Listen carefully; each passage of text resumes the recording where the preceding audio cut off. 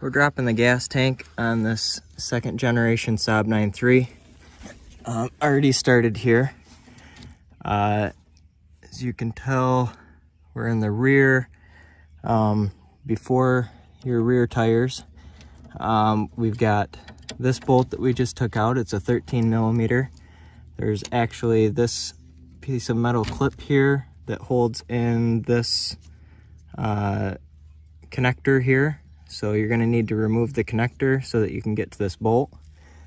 And then you'll need to take out this bolt.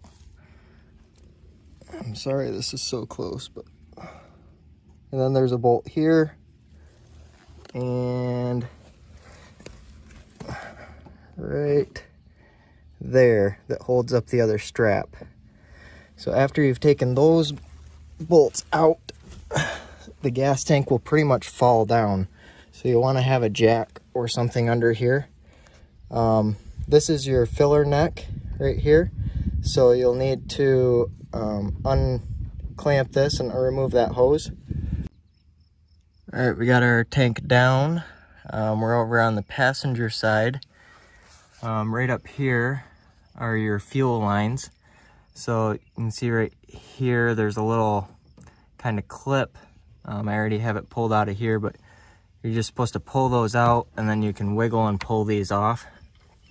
So you need to disconnect those. You'll need to pull out this red clip so you can unattach this connector. And then there's also another one of these, same type of fitting as this right here. You're going to unattach that, and then this one right here. So you've got 4 total of these kind of clips to undo, and then you should be able to pull your gas tank out. All right, and there you have your gas tank out of your 9.3. Hey, if this video is helpful, can you just smash that thumbs up button? Really helps me out a lot. And thanks for watching, and have a good one.